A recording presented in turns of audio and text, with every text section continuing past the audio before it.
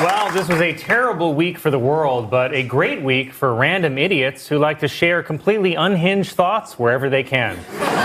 And weirdly, it's not even on social media anymore. I saw a 1,000-word essay called How I'd Fix Palestine, and it was posted in a Yelp review of a Buffalo Wild Wings.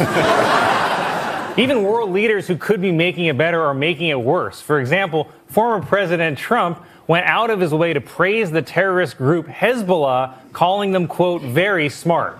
Though, in Trump's defense, he thinks Hezbollah is the genie from Aladdin.